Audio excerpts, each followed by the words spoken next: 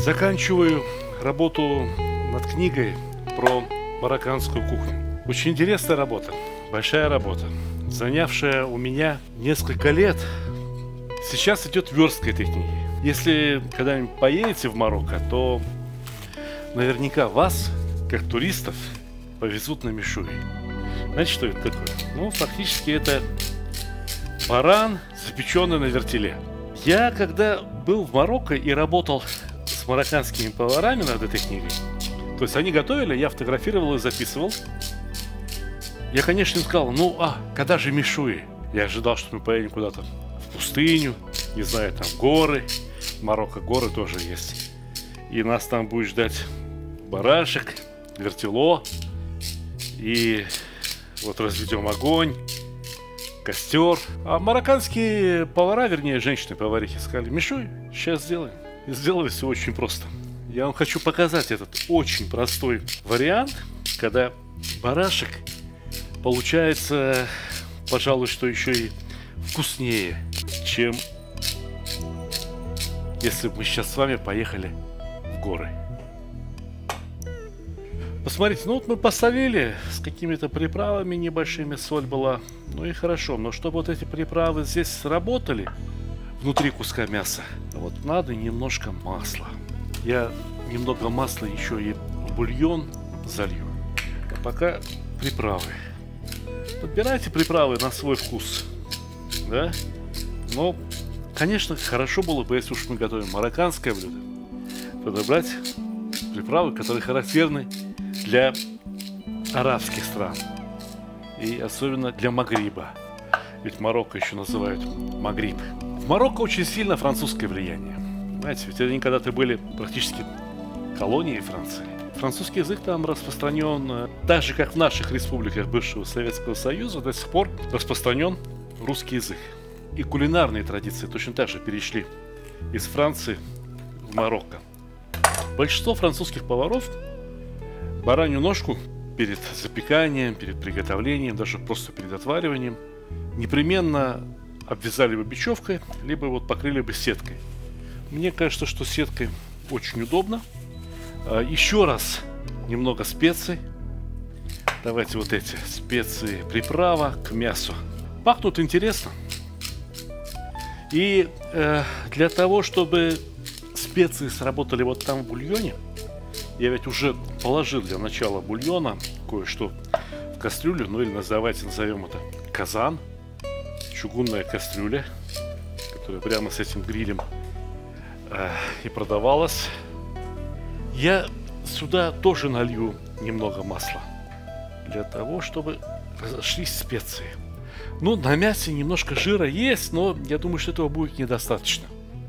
С маслом, с жиром все получается гораздо ароматнее. Мы закладываем это все в воду, накрываем крышку и доводим до кипения.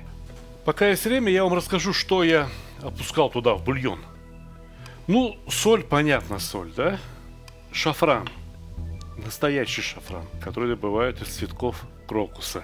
Кардамон. Многие добавляют его в кофе, многие добавляют его в сладости. В бульоны тоже можно. В шурпу можно добавить немножко кардамона для того, чтобы сделать ее вкус такой более восточным, таким изысканным, арабским. Немножко черного перца. И специя, которая мне показалась в Марокко наиболее таинственной, наиболее уникальной. Я нигде такого в мире больше не встречал. В Марокко ее называют мискахара. На самом деле это капельки смолы кедрового дерева. Да-да, в Марокко выращивают кедры, добывают вот эти орешки, экспортируют на весь мир. А вот эти капельки смолы используют для приготовления еды. Есть такие мастера, которые гитары делают, музыкальные инструменты делают. Им эта пряность, или как это назвать, эта специя тоже известна под названием сандарак. Они эту смолу разводят в спирте и получившимся лаком покрывают музыкальные инструменты. И сами марокканские повара не понимали, не знали, что это дает, но понимали, что вот это делать надо, необходимо. Но я понял, я разобрался. Она не позволяет развариваться некоторым продуктам. В Марокко есть блюдо, где помидоры варятся 32 часа. Знаете, почему они не развариваются в труху? Добавляют вот этот сандарак. Эту смолу, кстати говоря, используют и в качестве ладана. И она очень похожа на ладан. Она при попадании на уголь точно такой же сладкий, приятный запах, дым издает. И в принципе я пробовал, что ладан на зуб, что вот это вот бескахара, разницы особой нету. Но деревья принципиально разные. Деревья, из которых добывают ладан, растут в Йемене и в Омане, а этот сандарак добывают из кедра, который растет в Марокко. Но ведь в России кедры тоже есть. Ну, посмотрим, как здесь у нас мясо. Прошло примерно 30 минут, кипело довольно бурно, и я думаю, что уже готово. Да, отлично пахнет, вкусно пахнет. Еще течет из прокола розовый сок, но ничего страшного. Мясо снаружи уже очень горячее, а внутри еще недостаточно нагрелось. Сейчас тепло, которое накопилось во внутренних слоях мяса, постепенно пойдет внутрь. Но мы ведь это мясо будем готовить еще. А пока что я хотел бы продолжить, да, шурпы. А как назвать еще то, что у нас здесь получилось в Казане? Шурпа и есть. Вот морковь дольше всех готовится. Как правило, ее шурпу опускают первой. И я тоже шурпу опущу в морковь первой. Видите, я беру специи. Сегодня я покажу вам несколько необычную шурпу, но думаю, что она вам понравится. Нанизали на бамбуковые палочки и опустим в казан. Вот так. Пусть поварится минут 10, потом продолжим. Понимаете, морковка варится дольше других овощей. В принципе, ее можно есть сырой. Но вкусно, когда она мягкая, ароматная, пропитана бульоном от жира. Но кто-то должен пойти следующим. Что это будет? Разумеется, картошка. Вот картошечки у меня, смотрите. Раз, два, три, четыре, пять, примерно одинаковые. Шампуров у нас 6. Ну, одна из картофелин несколько крупнее остальных. Давайте мы ее вот так разрежем. А в Марокко берут вообще огромные картофелины и нарезают из них сначала такие столбики, а потом эти столбики строгают, и получаются такие кругленькие по диаметру, примерно как морковь, заготовочки.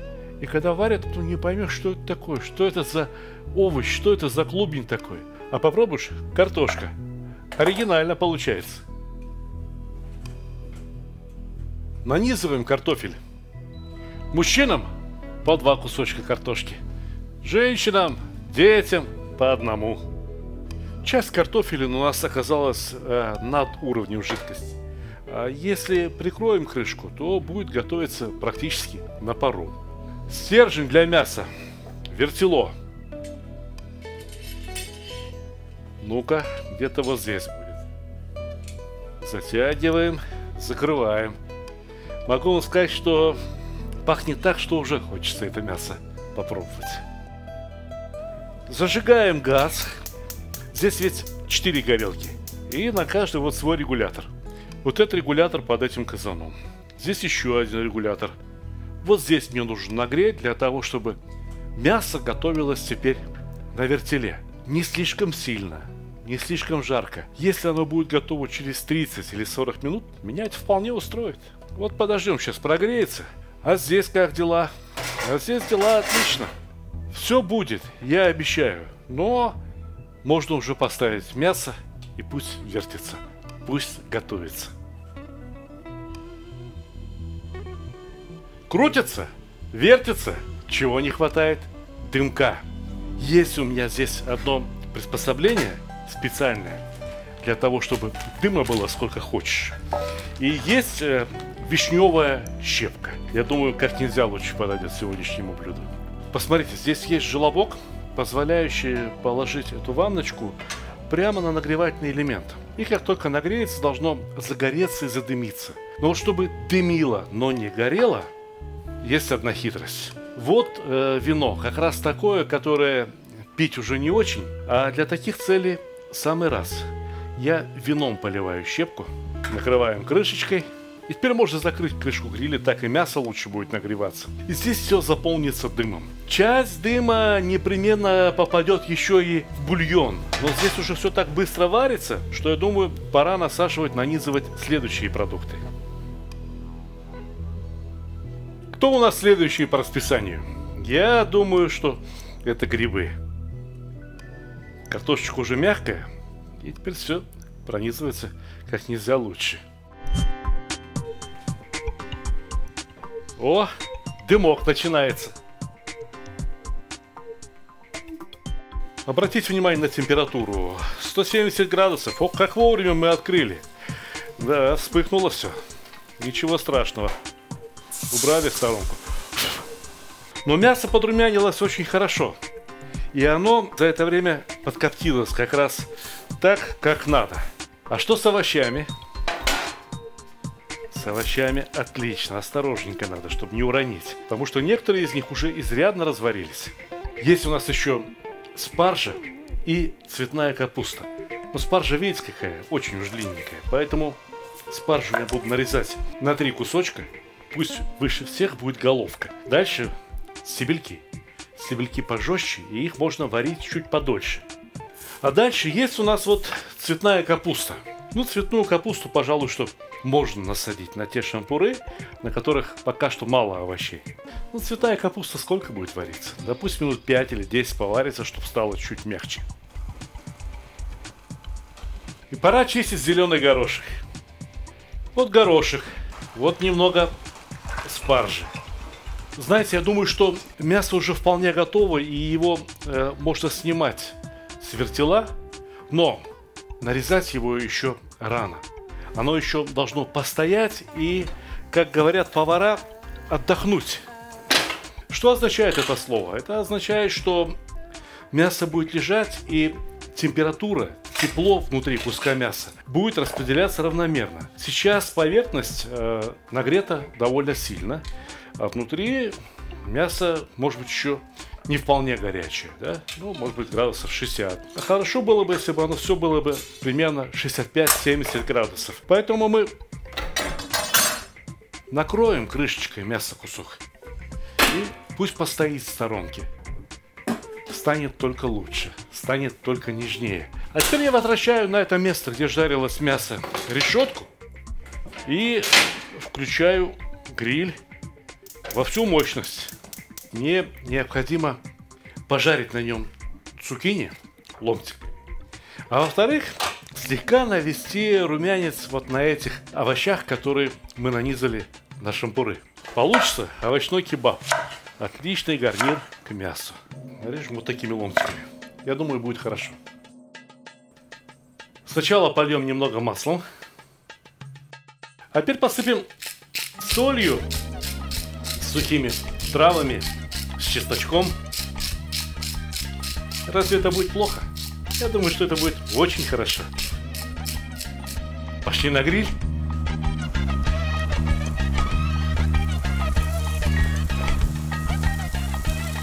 Вот блюдо, на котором все будем подавать. Но пока надо достать, чтобы не переварились вот этот горошек, спаржа.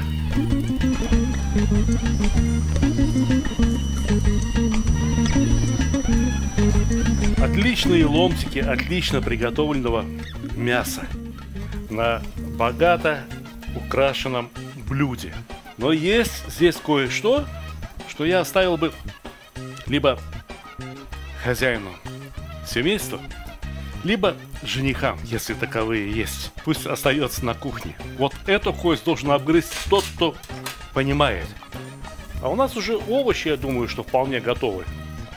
Картошечка, морковка. Самый последний штрих. Немного соуса. Вообще про соусы надо бы снять для вас отдельную серию. Конечно, соусов можно сделать самых разных, очень вкусных, интересных, абсолютно натуральных, отлично оттеняющих вкус мяса, запеченных овощей. Вот теперь скажите мне, пожалуйста, баран, запеченный целиком на вертеле, зрелище, конечно, очень внушительное. Но нужен ли он для одной семьи, которая решила устроить праздник? Я думаю, что для одной семьи вполне достаточно грамотно приготовленной бараньей ножки и набора овощей. Мишуи вам. Приятного аппетита!